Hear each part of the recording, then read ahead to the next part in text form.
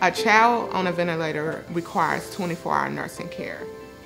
They are totally nurse dependent, 24 hours a day, 365 days a year.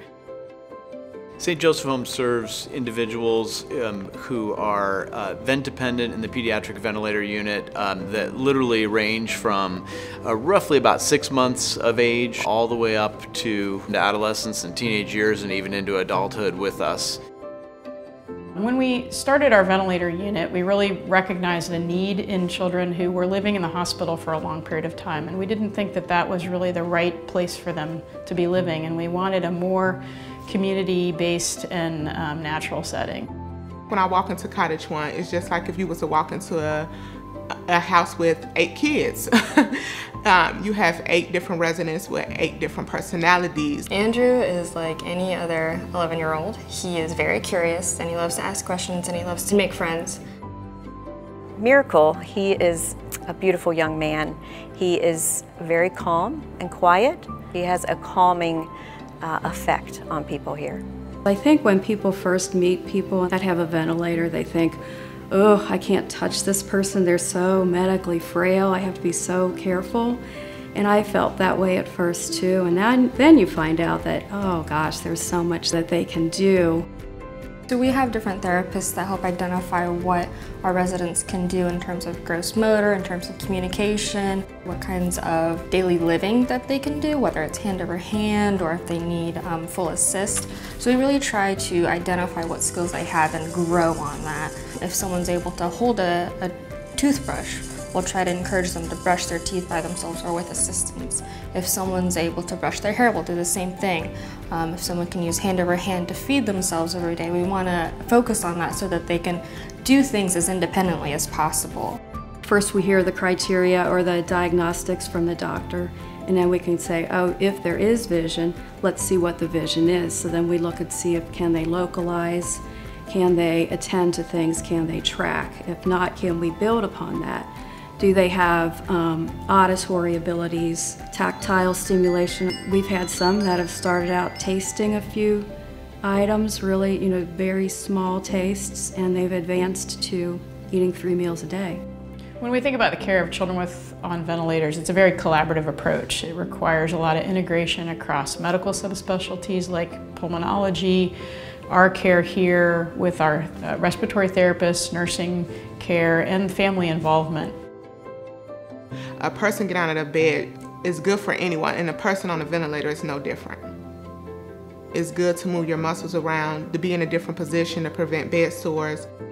A lot of our individuals have what we call spasticity, which is an increased muscle tension, and by getting them into a standing program, that's very helpful to relax some of that spasticity. That being said, I still have to work with the fact that this individual may be vent dependent. You have to have someone there to watch the vent, watch the cords and the plugs. You have to have someone there to help lift and transfer. So it takes more to get a child out of the bed with a ventilator than someone else. It takes a team to do it. We require just an intense level of staff. I think that's something that really sets us apart, is the level of staff, and that is just expensive. And so one of the ways that we are able to utilize donor dollars is just by providing levels of staffing that are in some ways just not present in other locations. It's so clear how much the staff care about residents and their families. It just comes through every day. I have seen tremendous growth since working with Cheyenne. We have worked as a team to help determine the best mode for her to access switches. I contacted this organization called May We Help, and they built a car for her that's switch adapted, and she got in that car and was like, all of a sudden she could activate the switch and just be able to go. And it's the coolest thing because it's like she's got this freedom where here's this kiddo who was basically in her bed or being transported to the hospital and back and forth. And then she got in this car and now she's got some abilities. And we're looking at the potential for her to have power, so powered mobility, a power wheelchair, based on her ability to activate the switch.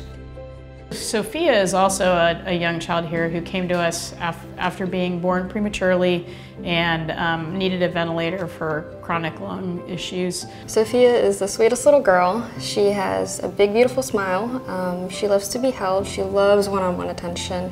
What's been kind of exciting about Sophia's progress is, one, seeing her able to be weaned from that ventilator in the daytime, and even just her expansion of her personality and kind of being more smiley and interactive as she's gotten older. I think she had some issues with seizures that once that got under control, she just seemed to blossom and be a different kid. She has this Build-A-Bear toy that plays Moana. When you click the foot, she absolutely adores the soundtrack. She has a fantastic grip, which is amazing, and she's getting really good at rolling side to side.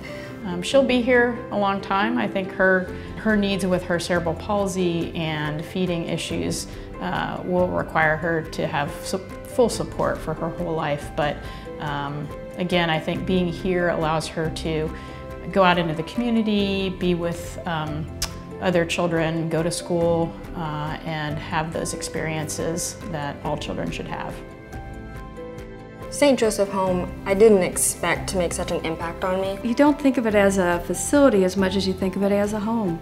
I think there is such compassion, such interest and care for each of the residents. I feel so privileged to work amongst so many staff that are dedicated, caring, compassionate to the work that they do, and always putting the residents first. They are a person. They all have a name. They all are living life, and they deserve the best life that we can give, the best quality care that we can give. I look at them just like I look at my kids. Without you, St. Joseph Home wouldn't be able to give the depth of support our people need To live their most fulfilling, dignified lives. We need your support.